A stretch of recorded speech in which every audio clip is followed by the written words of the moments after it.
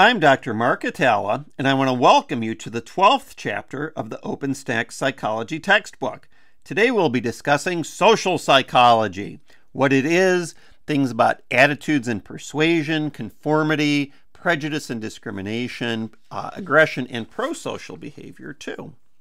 So social psychology examines how people affect one another and looks at the power of the situation, and it studies both intra and interpersonal levels. An intrapersonal topic would be things like emotions, attitudes, the self, and social cognition, and so intrapersonal pertains to the individual. Interpersonal topics are things like helping behavior, aggression, prejudice, discrimination, attraction, and group processes, and that usually pertains to dyads and groups. And we will talk about a situational and dispositional influence on behavior. So situationism is the view that our behavior and actions are determined by our immediate environment and surroundings. Dispositionism is the view that our behavior is determined by internal factors. And so these are the attributes of a particular person, their personality traits, and temperament. In the United States, our culture tends to favor a dispositional approach when trying to explain behavior. But social psychologists tend to take a situational perspective, and personality researchers a dispositional approach. So that's a picture of John Bender from The Breakfast Club, which is a teen movie from the 80s.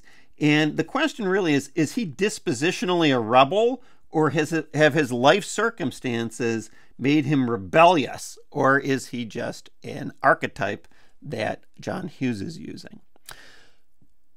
The fundamental attribution error is when people assume that the behavior of another person is a trait of that person and underestimate the power of the situation.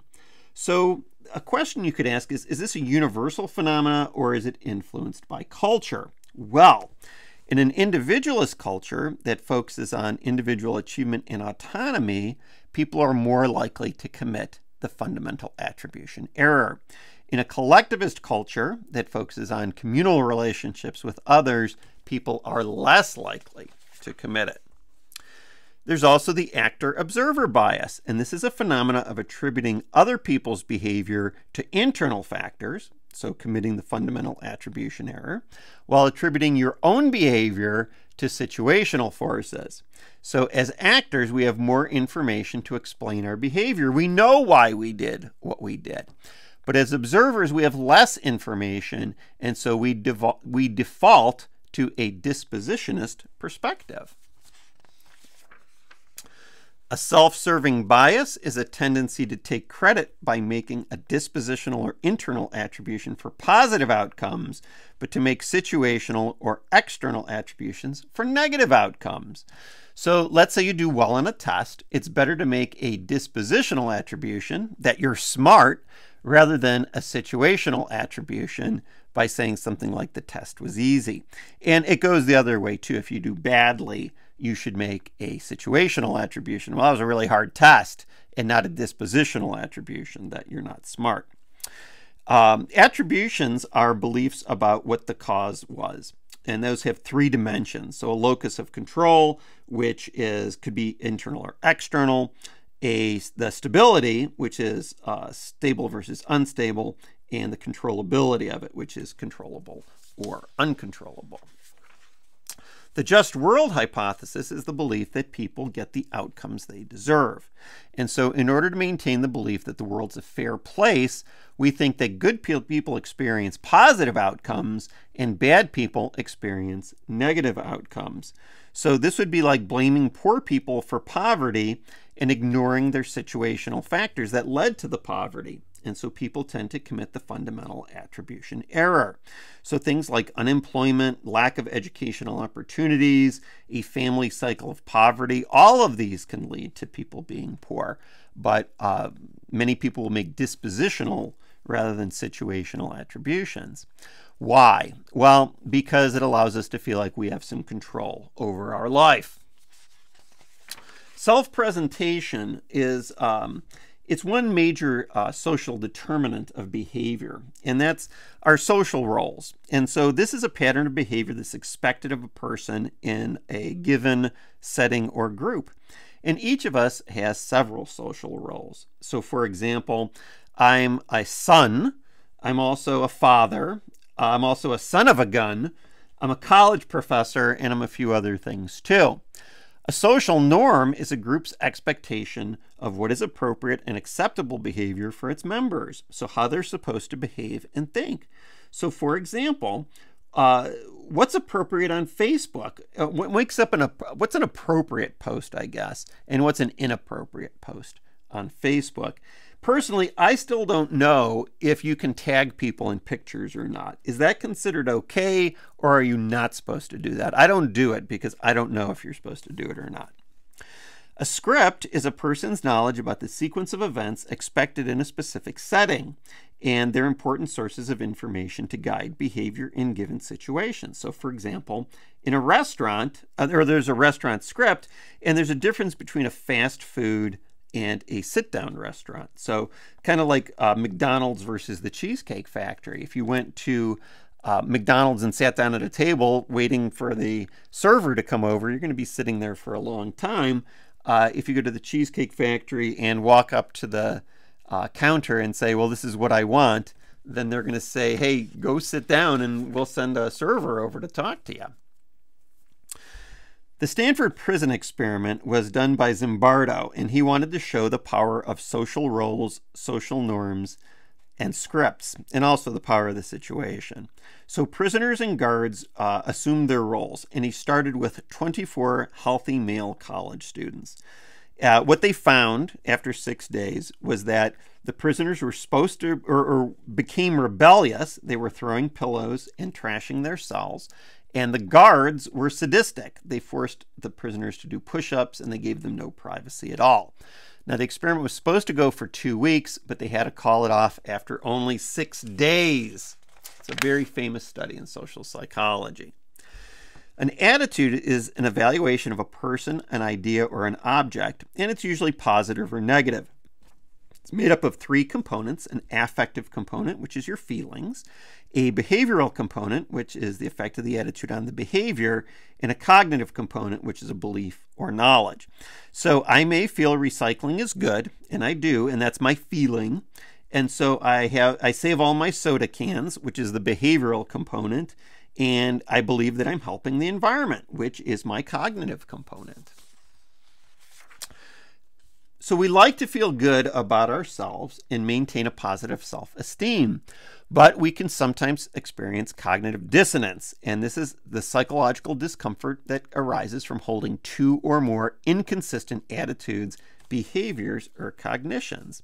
This goes back to Leon Fessinger, and he says that when we experience a conflict in our behaviors, attitudes, or beliefs that go against our positive self-perceptions, we experience the psychological discomfort, and we're motivated to decrease that comfort, decrease that discomfort. That's not easy to say. So if you think smoking's bad for you, but you continue to smoke, you experience conflict between your beliefs and your behavior. So you think, well, smoking's bad for me, but I'm doing it. We can reduce cognitive dissonance by bringing our cognitions, attitudes, and behaviors into line, by making them harmonious. So with the smoking example, I could say, well, smoking helps keep me thin, which is good for my health. And so maybe it's not too bad. And so that's having harmonious thoughts. And I've known people who are smokers who try to eat very healthily because they're like, well, I'm ruining my health with smoking, but I eat healthy. And so that's going to make me healthy. We're all kidding ourselves, I guess, is what it comes down to. The effects of initiations, difficult initiations into a group, it influences us to like the group more due to the justification of effort. And so this is, again, goes back to cognitive dissonance. If you're in a military boot camp, it absolutely stinks. So people are yelling at me. It's really hard physically. But what I do is I tell myself, well, what I'm doing is important, and I'm becoming stronger and a better person. And so that's how you're able to reconcile that.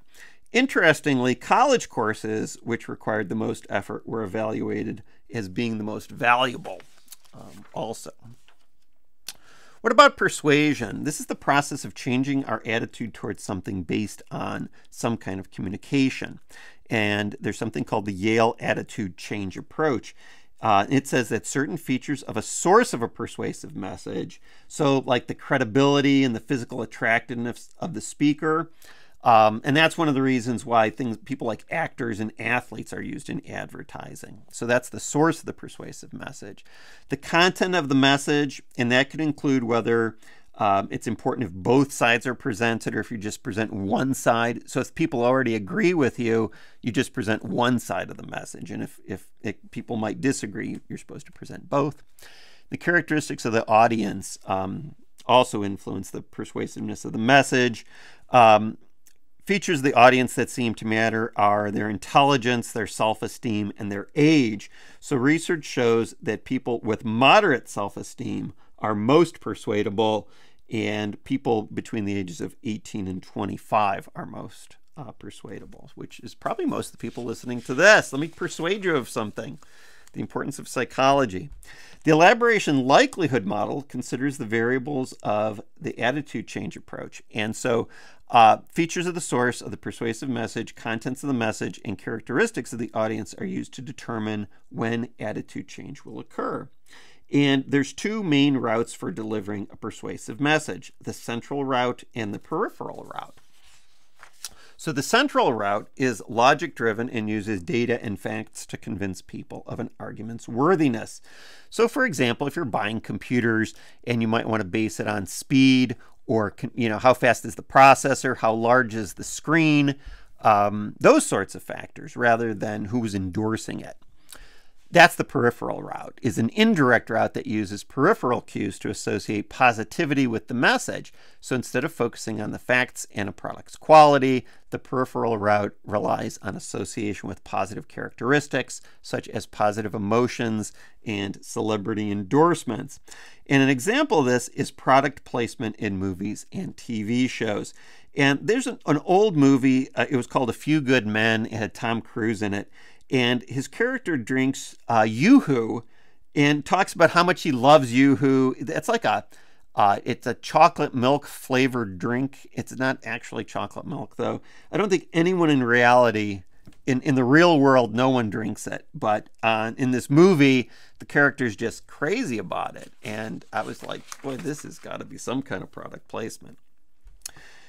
The foot in the door technique is when the persuader gets a person to agree to bestow a small favor or to buy a small item, only to later request a larger favor or purchase a bigger item. So there's a famous study where people who were willing to wear a Save the Whales pin were also more likely to be willing to put up a sign in front of their house that said Save the Whales. Now, research on this technique also illustrates the principle of consistency. So our past behavior often directs our future behavior, and we have a desire to maintain consistency once we've committed to a particular behavior. Well, let's switch gears a little bit and talk about conformity. And that's the change in a person's behavior to go along with the group, even if they do not agree with the group. Solomon Asch in the 1950s found that 76% of participants conformed to group pressure at least once by indicating the incorrect line. And so the lines are off there to the right, and you're supposed to say which one matches, A, B, or C. And I think it's fairly obvious that it's C, but everybody in the group was saying, well, I think it's A. And so the person in the middle of that picture, he's taking a good look at it. A confederate is a person who's aware of the experiment and works for the researcher. And confederates are used to manipulate social situations as part of the research design. And the true naive participants believe that the confederates are, like them, uninformed participants in the experiment. So he comes up with the Asch effect, and that's the influence of the group majority on an individual's judgment. So what are the factors that are related to this Asch effect, getting people to conform? Well, the size of the majority. So the greater the number of people in the majority, the more likely an individual will conform.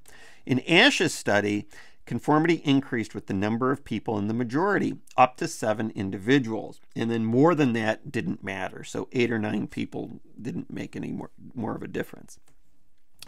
The presence of another dissenter makes conformity drop to near 0. And there's also an issue with the public or private nature of the responses. When answers are given publicly, conformity is more likely. And that's one of the reasons why we vote in private without announcing what our choice is. Compliance. Well, when someone's vote changes, if it's made in public versus private, this is known as compliance. And it can be a form of conformity. It's going along with a request or a demand, even if you do not agree with the request. So the question you might ask is, why do people conform? There's a normative social influence, and this is the idea that people conform to the group norm to fit in, to feel good, and to be accepted by the group.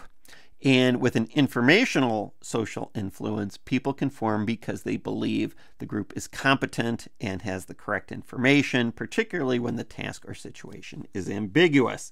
So in the Asch study, because the line test was not ambiguous, it would seem to be an instance of normative social influence. Let's talk about Milgram's obedience experiment.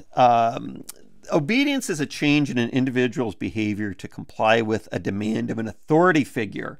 And people often comply with the request because they're concerned about a consequence if they don't comply.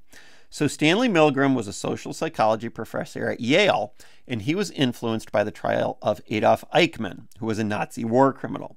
Eichmann's defense for the atrocities he committed was that he was just following orders. Milgram wanted to test the validity of this defense, so he designed an experiment and initially recruited 40 men for the experiment. The participants were led to believe that they were participating in a study to improve learning and memory. They were told that they were going to teach other students, who were called the learners, correct answers to a series of test items by using a device to shock the learner if they gave an incorrect answer. Now, the participants gave, or believed they gave, the learners shocks, which increased in 15-volt increments all the way to 450 volts. The participants did not know that the learners were Confederates and that the Confederates did not actually receive shocks. So that is one of the teachers there thinking he's giving a shock. The Confederates cried out for help, begged the participant teacher to stop, and even complained of heart trouble.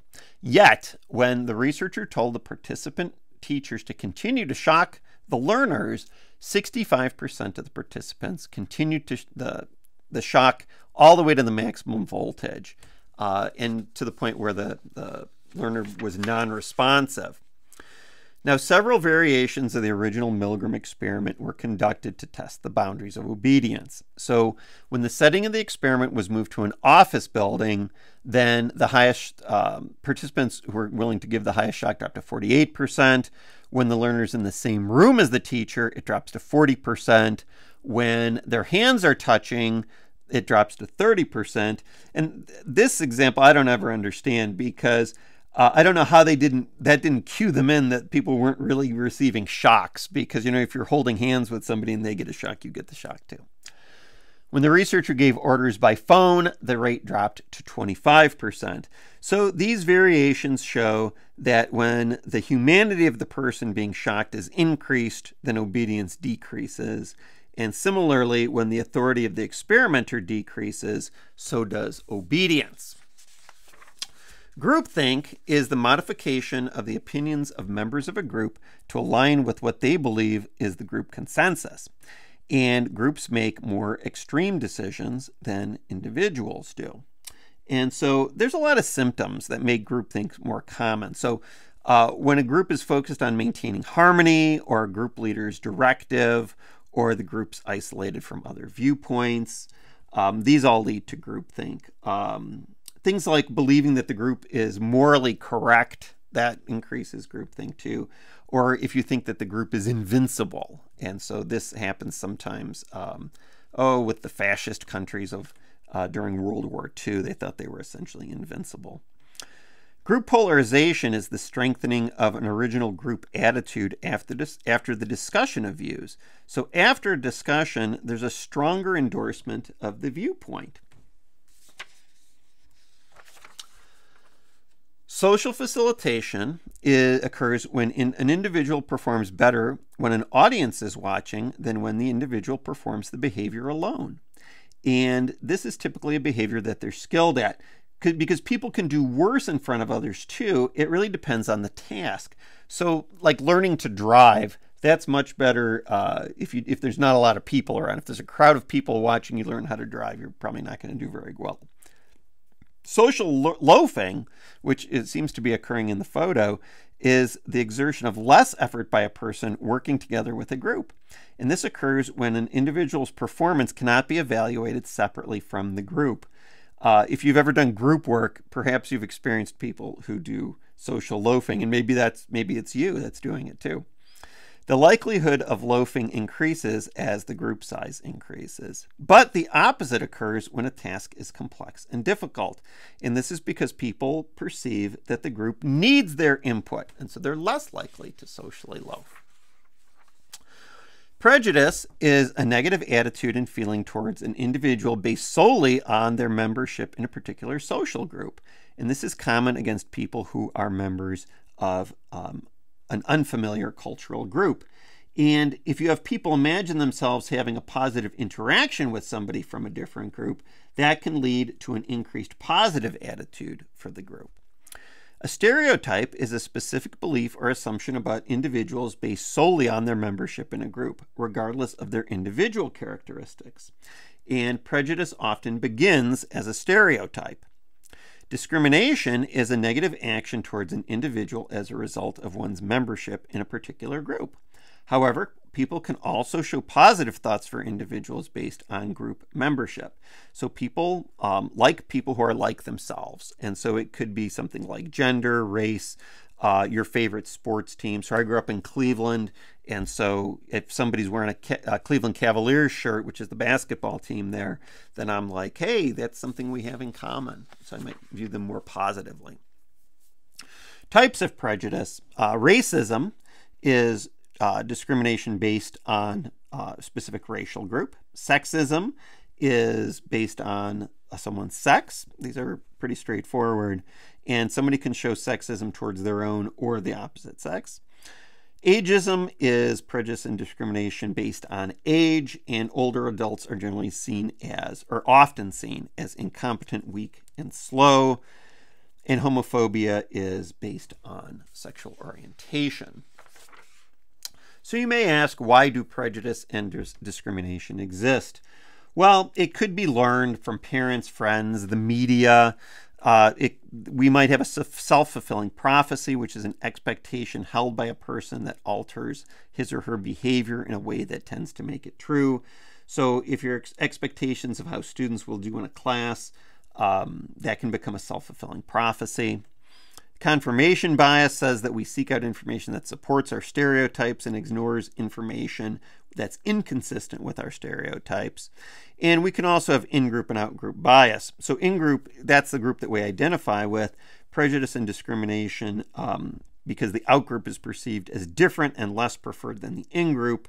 And we can also have scapegoating, and that's the act of blaming an out-group when the in-group experiences frustration or is blocked from obtaining a goal. And I guess I forgot to give the example of gender. And so we might say that would be an example of something like an out-group is people of the opposite gender, and in-group would be people we identify with. Aggression is when you seek to cause harm or pain to another person. And we can talk about hostile and instrumental aggression. Hostile aggression is motivated by feelings of anger with intent to cause pain. So if you would get in a bar fight with a stranger, how common is that? Instrumental aggression is motivated by achieving a goal and does not necessarily involve intent to cause pain. So this is like a contract murderer, and I think we know how common those are. Now, men are more likely to show aggression, and there's an evolutionary theory that men like to display dominance. And there's also something called the frustration aggression theory, which is that when people get frustrated or blocked from a goal, that they become aggressive. Bullying is the repeated negative treatment of another person, often an adolescent, over time. So a one-time push on a playground would not be considered to be bullying. People who are more likely to be bullied are children who are emotionally reactive, children who are different from others, and LGBTQ teens. Cyberbullying is repeated behavior intended to cause psychological or emotional harm to another person, and it's different from bullying because it's usually covert, concealed, private, and done anonymously. It takes many forms. This is cyberbullying, but it's more common in girls than boys. The bystander effect is a phenomenon in which a witness or bystander does not volunteer to help a victim or person in distress. Instead, they often watch to see what happens, and this is based on the case of Kitty Giovanni's in 1964, who was killed, and apparently a number of people heard it happening, although that is controversial also. The diffusion of responsibility is usually given as the reason for the bystander effect, and that's a tendency for no one in a group to help because the responsibility to help is spread throughout the group. The greater the number of bystanders, the less likely that any one person will actually help. Prosocial behavior is voluntary behavior with the intent to help other people. And so altruism is a person's desire to help others, even if the costs outweigh the benefits of helping. And so they may disregard the personal costs associated with helping. Empathy is the capacity to understand another person's perspective, to feel what he or she feels.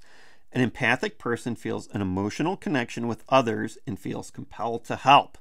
Now, there is a debate, though, whether there is such a thing as pure altruism, because some researchers think that we always help others, that we're really actually helping ourselves at some level.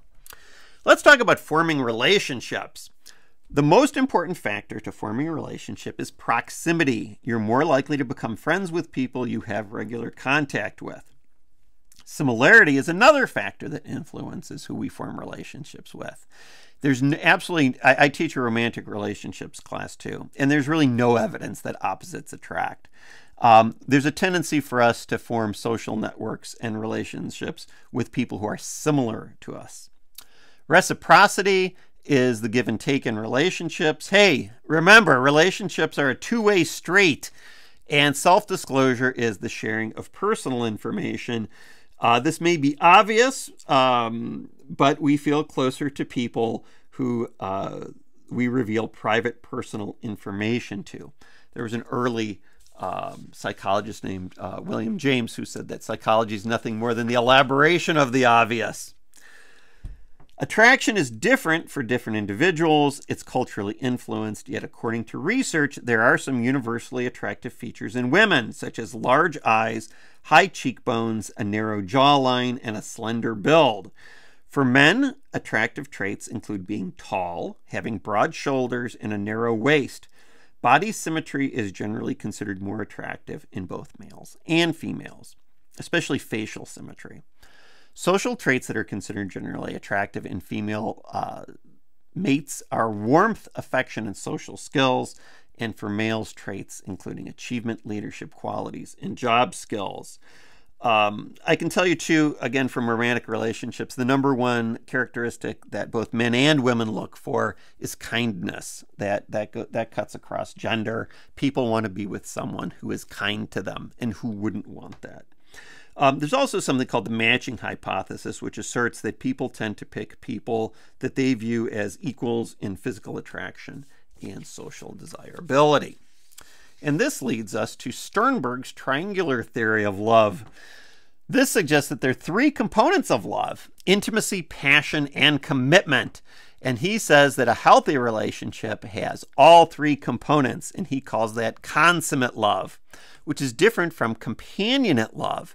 And that's common in close friendships and family relationships because it's intimacy and commitment, but no passion. Romantic love is having passion and intimacy, but no commitment. And fatuous love is having passion and commitment, but no intimacy, such as a long-term sexual affair. I suppose. That doesn't seem very common to me. Social exchange theory. What determines whether we're satisfied with a relationship? Well, in social exchange theory, we act as naive economists in keeping a tally of the ratio of costs and benefits of forming and maintaining a relationship with others. So people are motivated to maximize the benefits of social exchanges or relationships and minimize the costs. So when the costs are too high or the benefits are too low, you end the relationship. Well, we can't help with your relationship problems, but I can help you with your APA style problems. So all of your APA style writing problems are easily solved with my Learn APA Style book. So when you want to learn to write correctly or write right, consult my book and videos on Learn APA Style, which are about writing in psychology and the social sciences. Have a great day, and thanks for listening.